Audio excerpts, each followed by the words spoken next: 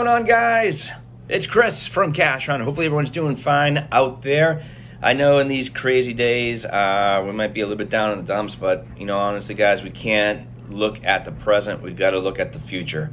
At the beginning, it was shock. It's still shocking in regards to what we're living in right now, but we've got to take this advantage of time and try to make it as productive as we can. And plus, hey, outside, the weather's getting much, much better. We're in the thick of it in regards to spring, and we're about a month away or so, a little bit over a month, in regards to summertime. So go outside, clear your head, put some music in those headphones, and enjoy the day. Being locked in the house isn't the best, but again, if you're taking a walk around the block, definitely practice your social distancing. So this is the time where people should be. They actually, a lot of you, if you are doing this, should have stopped doing this some time ago, and that's what binging. You probably went binging one show, two shows, three shows, what's on television. Hey, I can understand maybe a show or two, but 5 or 6 shows, which is probably the equivalent of watching like 60 episodes or even more of that, depending on the show and how many seasons. That's ludicrous. You should take this time to be productive. I cannot emphasize that anymore. And if you've noticed, there's like a little bit of a trend in all my episodes. That is what I'm here to do. I'm not here to sell you anything. I'm here to kind of wake you up and kind of tell you, hey, let's try to take this time and tackle things that you never had the time for before, because you're going to live to regret it. I can guarantee you that. We're all hurting.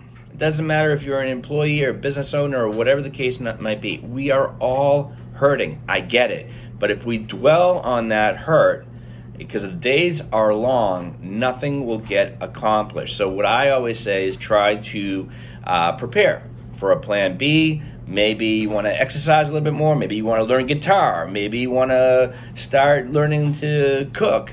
Or you might want to pursue and research that side hustle that you've been dying to research, but you just never had the time to do it. And well, guess what?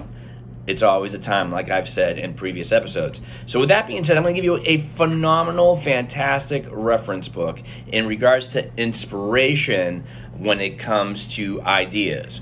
This is not an inspirational book like you can do it, you can make it, go out there, research, do that. No, we're not talking about that. We're talking about a book that has established businesses.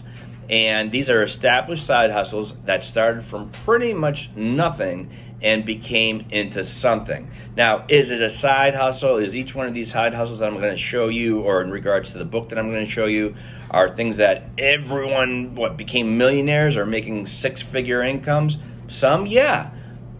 Some other ones, no. But it's some great side money to pursue in regards to inspiration. So it's like, hey, you might look at one company, because when you look at this book and you look at the examples or the expose, so to speak, of each one of these businesses, you're gonna be like, oh my god, that's a no-brainer. Really? Someone started a business doing that? Yes. And you learn from it, and it gives you a little bit of confidence that whatever that crazy idea is that you've been wanting to do, it is doable. And if not, these businesses might be inspiration for a brand new idea as you look into it. So let's cut right to the chase. The book that I'm referring to is Chris Guillebeau's 100 Side Hustles, where Chris does a phenomenal job in taking the 100 top side hustles in the country. Now, this is all stems from a phenomenal podcast called Side Hustle School that Chris broadcasts every single day. Highly recommended on podcasts.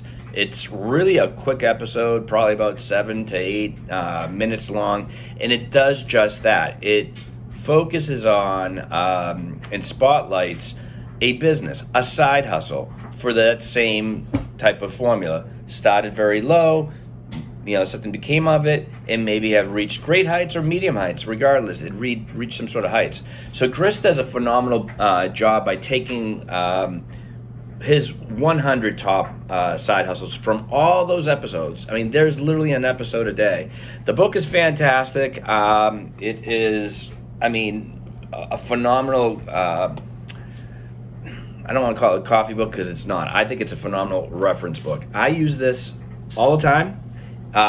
It is each one of these businesses that are highlighted or as far as put a spotlight on. Each one is different. It's not something that looks very cookie. One is completely different from the other. And with that being said, it's just a phenomenal inspirational tool. So it's called 100 Side Hustles from Chris Guillebeau. I just actually did a review of his book, The Money Tree, that just came out. It's actually his first fictional book. Chris, anything that he's come up with as far as books, the last 5, including this one, has all been, self-help to some extent.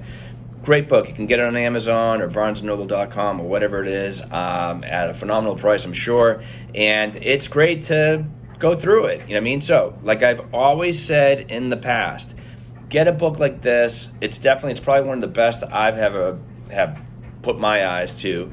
And have a notebook right there, or have a video recorder and start taking notes, because you might be flipping through the pages, right? And a phenomenal idea just kind of sprouts. It happens.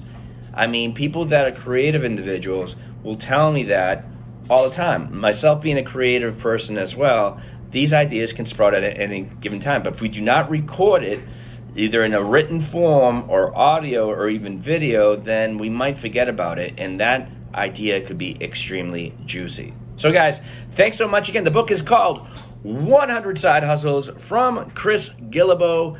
Pick it up, listen to his podcast, Side Hustle School. It's really great. So put it on your Apple Podcasts or Spotify or iTunes. It always updates each and every day with a fantastic story.